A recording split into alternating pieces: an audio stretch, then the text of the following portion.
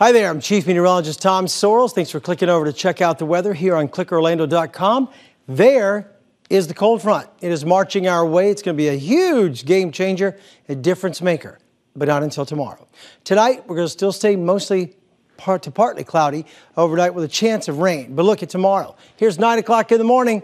There's your cold front swinging in. Scattered shower chances hop it to about 40%. By mid-afternoon, most of the rain is over, and the frontal zone pushes in. We clear up for Friday afternoon. Saturday looks beautiful with another shot of rain coming back at you on Sunday. Lows tonight, 60s all around. 63 in Ocala, 62 in Daytona Beach. We'll call it 67. Patchy fog and showers late in Orlando. The breakout for Friday, we clear up as the day wears on. Rain chances dropping through the day. Here is the week ahead. We'll hit a high tomorrow in the mid-70s, 75 to 76. Saturday, mid-70s, a 20% chance of rain. Sunday's high, 79 for the Daytona 500. And then for President's Day on Monday, nice and 82.